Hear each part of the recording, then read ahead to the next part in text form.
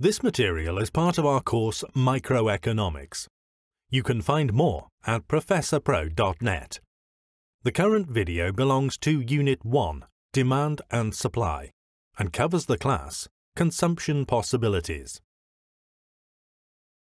The objective of this class is to address and answer the following questions. What are the consumption possibilities of an individual? What is the consumption possibility curve? What is the opportunity cost? And how do we calculate the opportunity cost? Let's start with the basics. The consumption possibilities represent the different combinations of products that an individual can acquire. These combinations depend on the amount of resources the individual has, as well as the costs of these products. The most common resources needed to acquire a product are money and time. As such, costs also involve money and time. More resources or lower costs can lead to the possibility of acquiring and consuming more of a product. The inverse is true for less resources or higher costs. Considering that our resources are not infinite, we can only acquire a certain amount of products, which forces us to make choices. Buying more orange juice, for example, may force us to reduce our consumption of lemonade. This loss or sacrifice is what we call the opportunity cost. In this case, the opportunity cost of one more unit of orange juice was 1 unit of lemonade. In other words, I lost the opportunity to buy 1 unit of lemonade because I used my money buying 1 more unit of orange juice. In economics, we often try to isolate the effect of one event by assuming that all other important variables remain constant. We call this ceteris paribus, which can be translated as everything else stays the same. Take a look at this. The opportunity cost is the next best alternative of a choice.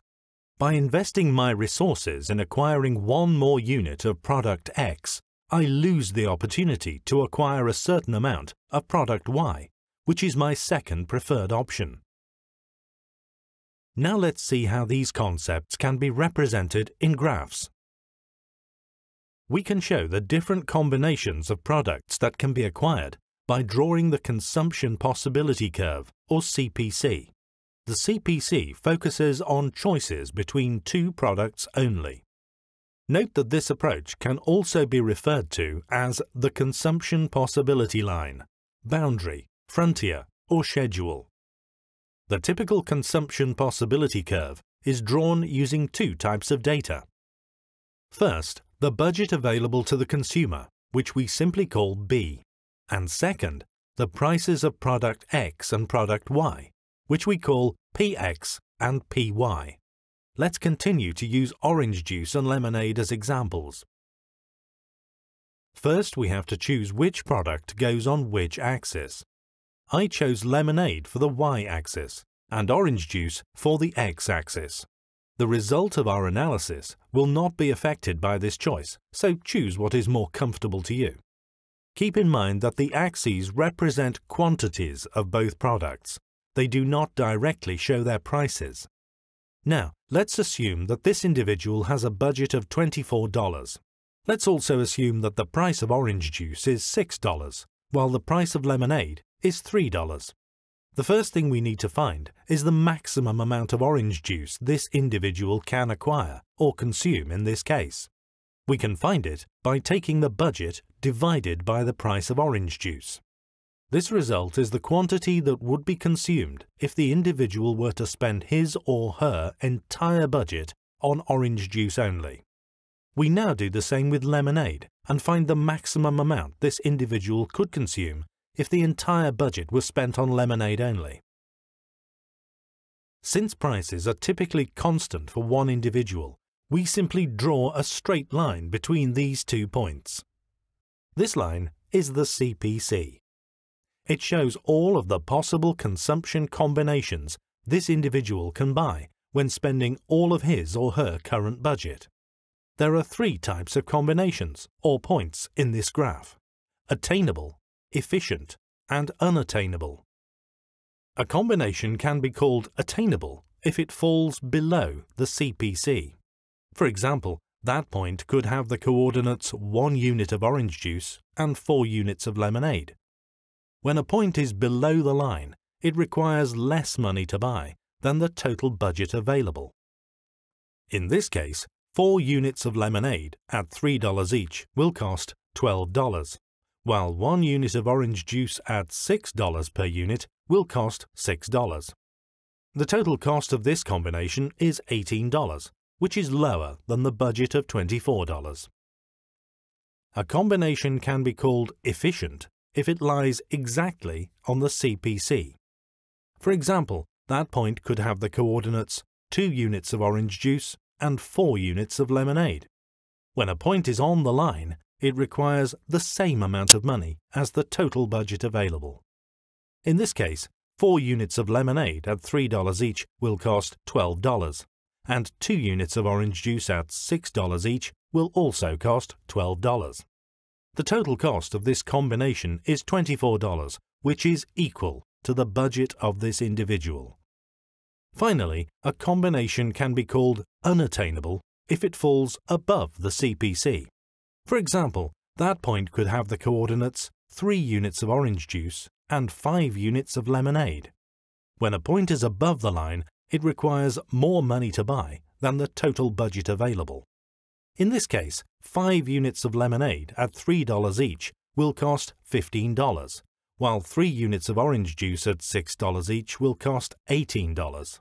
The total cost of this combination is $33, which is higher than the budget of $24. Note that the CPC does not show the actual consumption of an individual. It just shows the possibilities of consumption, given the person's budget and the prices of these products. This individual may, for example, prefer to consume 2 units of orange juice with 4 units of lemonade. If this individual prefers lemonade, the preferred consumption combination could be, for example, 1 unit of orange juice and 6 units of lemonade. If this individual prefers orange juice instead, the preferred consumption combination could be, for example, 3 units of orange juice and 2 units of lemonade. This is what we call a movement along the CPC. Changes in preferences lead to changes in the choice of consumption, but not of the CPC itself.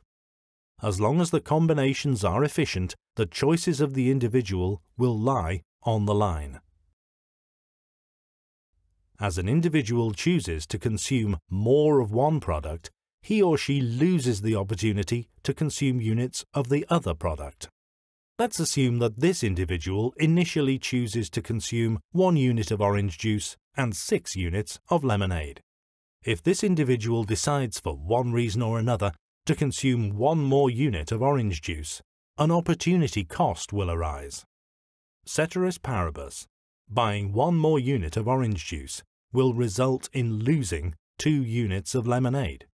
As such, the opportunity cost of 1 unit of orange juice is equal to 2 units of lemonade. This is also equal to the price of orange juice divided by the price of lemonade, which is the same as the slope of this line.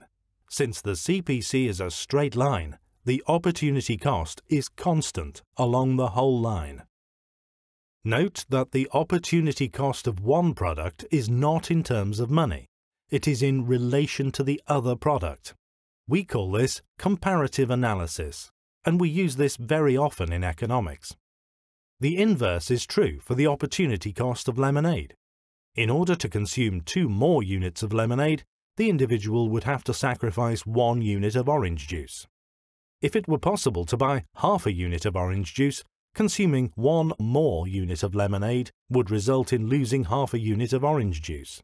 As such, the opportunity cost of 1 unit of lemonade is equal to half a unit of orange juice.